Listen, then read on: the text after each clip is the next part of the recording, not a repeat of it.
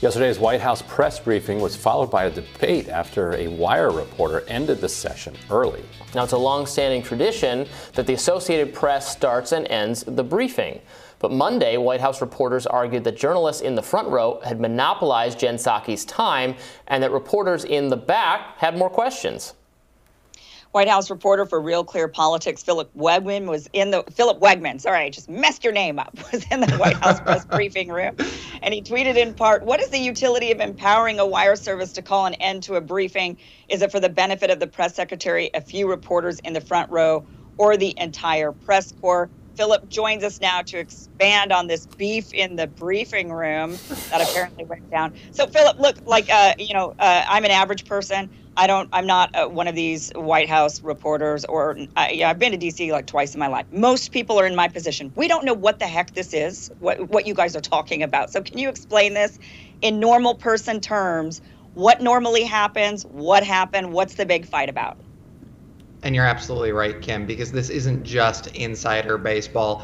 This is insider baseball inside the umpire's locker room before the game. But it's hugely consequential. It's usually consequential more than just the normal griping from reporters because, like Robbie said a moment ago, the wire services traditionally, they start the briefing with the first question, and then towards the end, they say, "Thank you, Jen," signaling that the briefing has come to a close.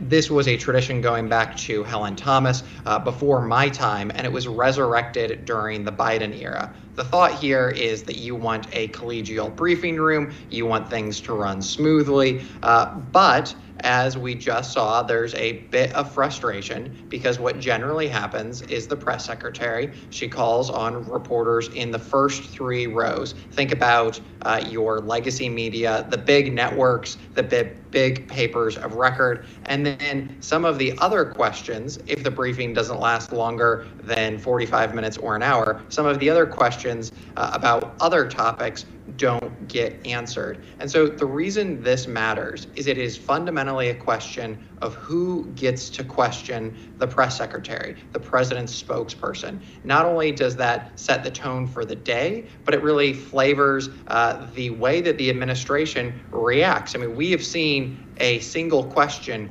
turn the action of the administration previously. And so I think that this gripe is hugely consequential, and I expect that the White House Correspondents Association is going to have to deal with this because it's not just enough to lean back on a old tradition without explaining the merits of it.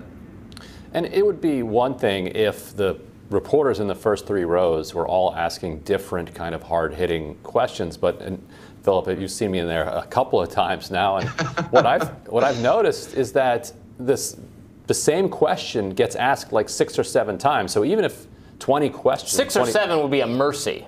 It's asked more than that. Over and over and over. Like, let me ask this a different way. See if I can get some incremental news out of, who did the president meet with on the short list of the Supreme Court, and when are we going to, like, nothing that is actually going to advance any policy anywhere. And so when it then gets cut off before it gets to other reporters, then the public isn't going to hear, isn't going to see the press secretary get challenged there. And so you and I were talking about this a little bit yesterday. So why would the AP reporter call it? Why wouldn't the AP reporter just say, you know what, I got to go, see ya? Like, why do they need to still be there? My sense of the tradition is that it's twofold. First, the carrot here is that it says to the administration, we're going to help you out. We're going to make certain that this briefing doesn't turn into a marathon, that you're not here for an hour and a half, 2 hours long, and sort of keep things running smoothly. The stick, though, is that if the reporter from the AP or the wire service that's in that chair that day, if they don't call it, then it's up to the White House themselves to say, all right, we're out. We don't want to face any more scrutiny. We're going to leave. It's a small thing, and maybe it doesn't actually lead to better behavior, more transparency for the administration if the wire doesn't call the briefing. But at very least, there is a serious question of regulatory capture here, of whether or not this institution is actually to the benefit of the press corps overall or to the benefit of a number of reporters who are just in the first 2 or 3 rows. And you're absolutely right when you say that, Ryan, because there have been moments where you have different networks asking the same question again and again because they need their cut shot for their news package. I don't begrudge them one bit, but it does get frustrating when you hear again and again a question about, oh, hey, have you not named a Fed nominee yet? And Jen Psaki laughs and says to the reporter, no, I haven't, but thank you for asking. Same thing with the Supreme Court nominees. We knew that they were going to be buttoned up. We knew that they weren't going to give an answer on that, but reporters kept trying. They kept eating clock.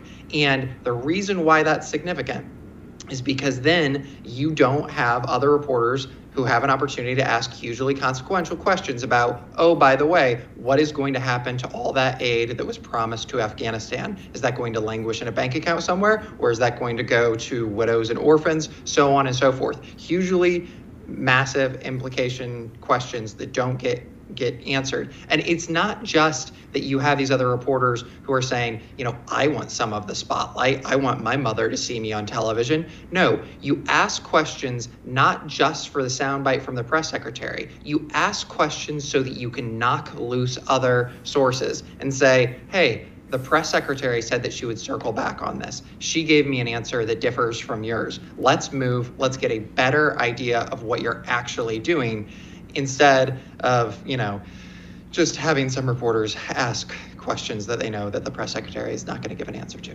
So is there assigned seating?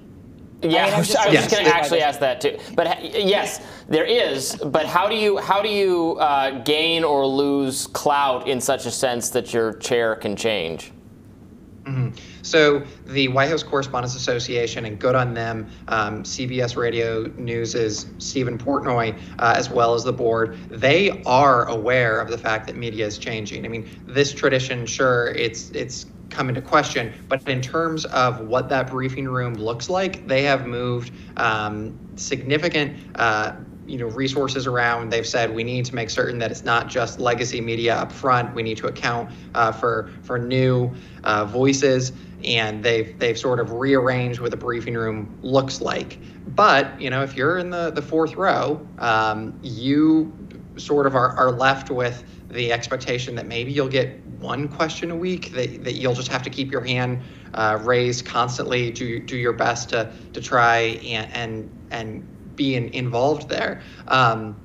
But yeah, the seating in the room is significant. WHCA controls that. But the reason why there's so much, I think, bubbling frustration here is two things. First, the question is, why was this tradition brought back? It went away during the Trump years. Why was it brought back? Is it to the benefit of the White House? Because all of us, we're supposed to hold power to account, not help power keep the trains running on time. Or is it to the benefit of the press corps? And the fact that was not succinctly answered sort of raises the question of, was this tradition brought back just for nostalgia's sake? Because certainly we wouldn't just want that. But when did it end? And when is it brought back? Sorry. So it sort of ended during the Trump years, and then it was brought back at the beginning of the Biden administration. The other issue here, though, and I think this is still simmering, is there are a lot of reporters in the rows 4, 5, 6, and 7 who they saw bad behavior during the previous administration. They saw individual correspondents turn that briefing room into a dress rehearsal for a primetime spot. They saw shouting, they saw people hog the microphone, they saw people pull all sorts of stunts in there. And there's going to be a temptation for people who are playing by the rules, who are trying to do what they're supposed to normally, just raise their hand, be polite, to say, wait a minute. For a lot of people in the previous administration for the last 4 years, they were rewarded for being cantankerous and interrupting.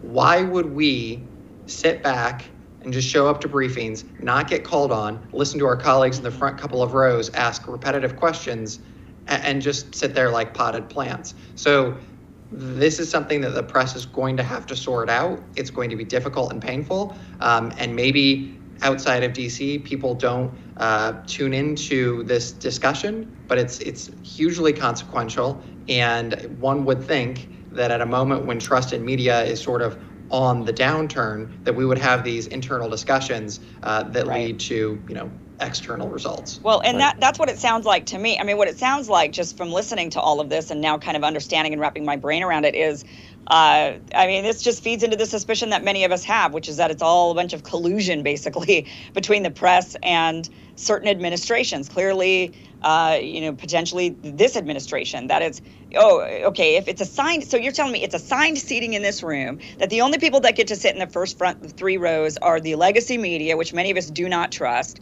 and then they're asking the same questions over and over and over again, even after they've been answered over and over and over again. And so we're just getting the same crap that's being put out there nonstop, and it sounds planned out, and then some journalist or supposedly then shuts the meeting down before anybody with a good question is able to ask one that's actually going to challenge the administration. So it just sounds like a bunch of incestuous collusion, which is what a lot of us have always suspected to begin with, and now sounds like it's confirmed to some degree. I will say this, though. Certainly, White House press secretaries, it is their prerogative to call on whoever they want. If they have had a bad interaction with a reporter, that reporter is probably going to see their questions limited. And there's a lot of different ways to skin the cat, and journalists have to be creative and aggressive. Jen Psaki does deserve praise, though, because in comparison to her predecessors in the Obama administration, she is much more willing to go around the room, to hustle, and to take questions from a varied number of outlets. The thing about that, though, is that when you start taking questions not just from 1, 2, or 3 rows, but start taking a larger range of questions, that means that there is more ground to cover. That's more opportunities for someone to perhaps stray from the administration's line and open up new cans of worms. That's great for reporters, because we want more access and transparency. From the administration's perspective, that's a danger. And so I think that as the White House Correspondents Association has this conversation inside the umpires' locker room, they're going to have to make certain that everyone involved knows that if there is a tradition that is for the benefit of the entire press corps, or at least lay out what the thinking is. So, Philip, when I first showed up, if you remember, I asked you, so does everybody get a question here? And then they wrap it up, and everybody laughed, like, oh, no, definitely not how it goes. So, you and I, both have an interest in breaking up this cartel, because we're both lucky if we can get, I squat a 4th row seat if I can get one, but if the person shows up, then I'm against the wall. So, where do you think this leads? So tradition, if it is grounded in some sort of principle, generally leads to better results. But if it's based off of just nostalgia, then someone else is going to take advantage of that. There's always an opportunity for someone to gain an advantage. And I think that what we have seen from the press corps thus far is we have seen aggressive questions. And absolutely there are times when the same question has to be asked, over and over again on a consequential topic. But I think that, as we see the media landscape change, and as we see, voters expect not just, the same coverage as before, but expect, the White House to be poked and prodded in new different ways, there's going to have to be some sort of change. And certainly, I don't think that leaving it to the goodwill of individual reporters is going to be enough, because frankly, there have been times, when I've been called on and I've thought to myself, all right, this is my moment. I'm not just going to ask 1 or 2 questions. I'm going to try and get as many as possible, because I don't know when I'm going to be called on again. I've been lucky to get, 1 or 2 questions a week, but I think that perhaps there's going to have to be a gentleman's agreement inside of that room. And hopefully the impetus is to get better, unique coverage, not just to make certain that, regular players get seen regularly. Yeah. We, the American people, I think, would like to see a lot more questions asked. And maybe it could be like a lottery system. I would like to see her have to pull names out of a hat and then say, okay, now, and if they want to prepare in advance, I get it. If the administration wants all the questions in advance, I don't know how that works. I don't know what the ethics are on that. Seems like, but then they could maybe prepare and okay, but if you happen to call that person's name out of that hat, they get to ask you that question, whatever that question might be, and you've got to answer it. And if your answer ends up being, one of those typical just shoving it aside of, oh yeah, I'll have to get back to you on that, and you say that over and over again, that reflects poorly on the administration. This just looks like it's giving the opportunity for the administration to cover their tracks, and that's my big problem with this. Yeah. Well, we got to leave it there. Philip, thank you so much for joining us. Thank you. Coming up, Florida's Surgeon General officially recommends against vaccinating healthy kids. We'll discuss that coming up next.